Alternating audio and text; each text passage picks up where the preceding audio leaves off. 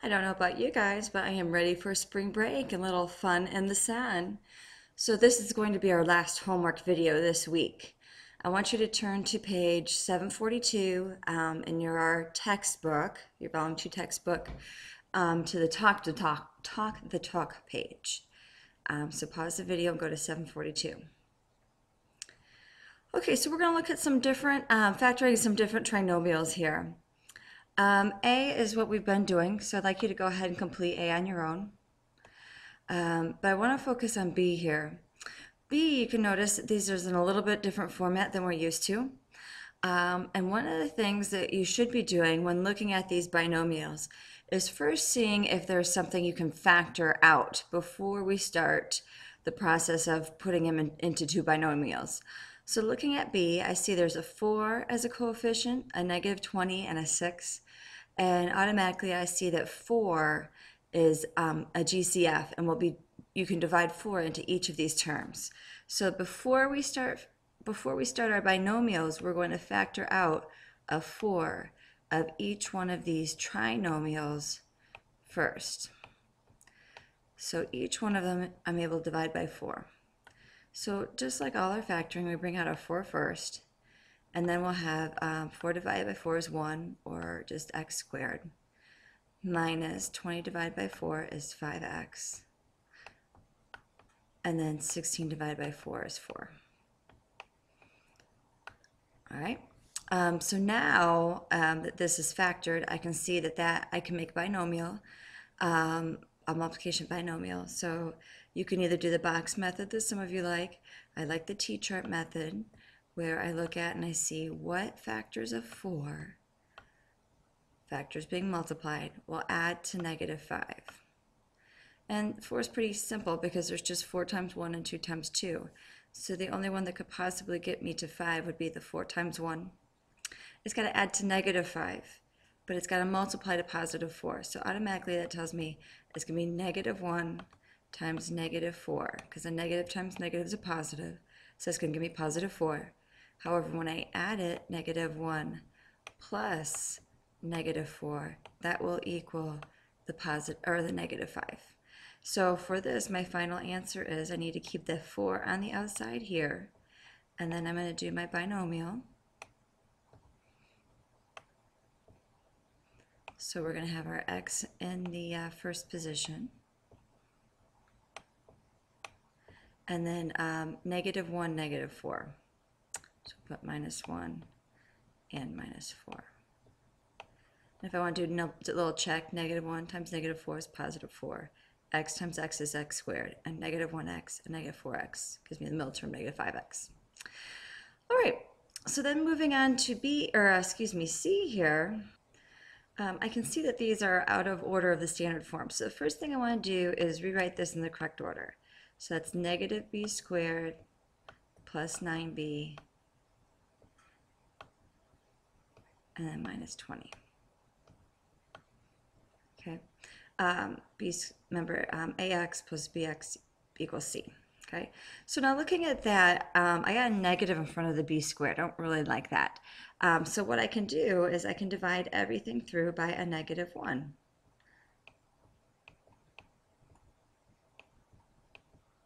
Then by doing that, I put my negative 1 out front, or you can just put negative. You don't have to have the 1. And now a negative divided by a negative would give me a positive b squared. And then 9 divided by negative 1 would give me negative 9b. And then negative 20 over negative 1 would give me a positive 20. Okay. And then from here, I can go ahead and look at my binomial. And again, I'm just going to make my T-chart. What multiplies to 20, but will add to negative 9. And that's going to be very similar to B. So why don't you go ahead and pause the video and finish. Okay, D is a little trickier. It's something that we hadn't seen before because we don't have any factors that will divide into that. But we have a coefficient for the y squared up front here. So just think, this one we're just gonna sort of think about. And again, you can use the T-chart or the box method. But the box method might be better to use in this case, visually. So as we've been using the box method, we know that the 3y squared is going to go in this first box. Then we think about, this is your multiplication, what multiplies to 3y squared? Well, we know it's the factors of 3 are just 3 and 1. So it's going to be 3y times y. 3y times 3y equals 3y squared. Then my constant goes here. And again, there's not a lot of options for -3. It's just 1 times 3, and one of them needs to be negative. So either it's going to be -1 times 3 or -3 times +1. But looking at my middle term, it's kind of a larger middle term. So I'm going to assume that it's -3 times +1 equals -3. Now we want to go ahead and fill out this box. This is going to be -3 times y, because -3 times y. And then this is going to be 3 times y as well, which gives me 3y. Now notice that 3y minus 3y gives me 0y, so that can't be the correct term there. So I'm going to take this and I'm going to switch the places around. So to see if we can get that to work. So I'm going to try putting -3 here and +1 here. So I still get 3 times 1, which is -3. So now here I get 1 times y, which is 3y.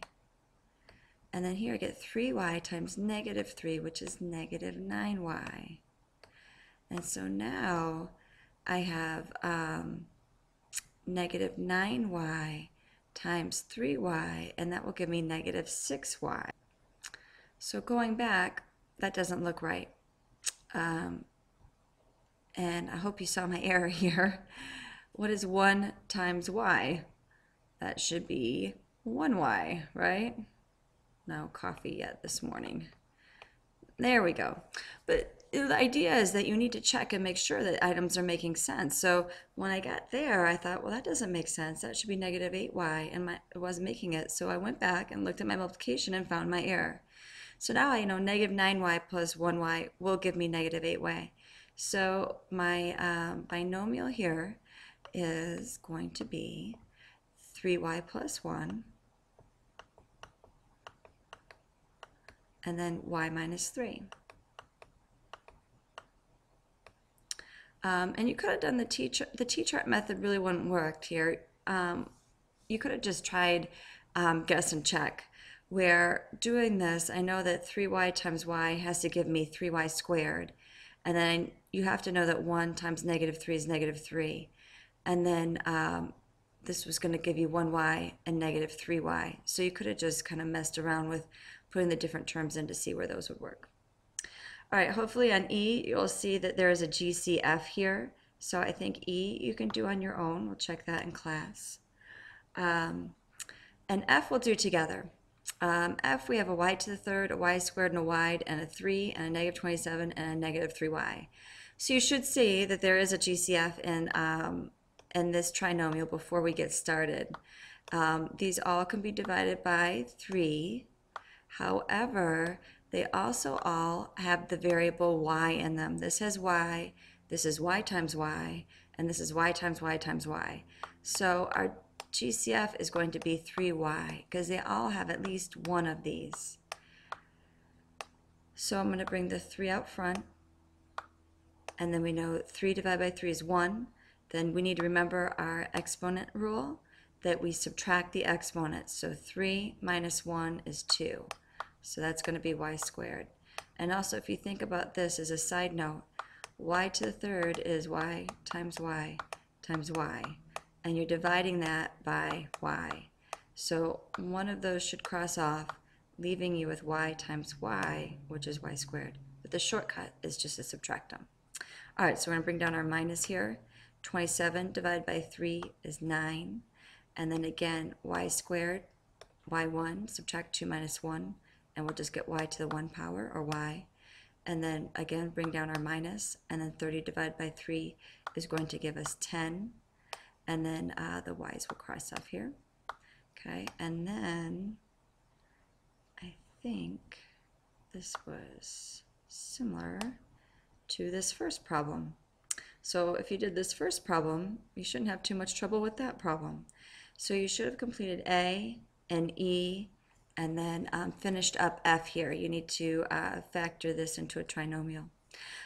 So the idea of this lesson was to understand that trinomials, sometimes you have to first factor them, sometimes you have to put them in the correct order, and sometimes they don't follow our rules and we have to use either a box or guess and check method to see which one will correctly multiply out. So this is going to be your last video homework assignment this week. I hope you all have a great spring break next week, and I will let you know in class about some extra credit.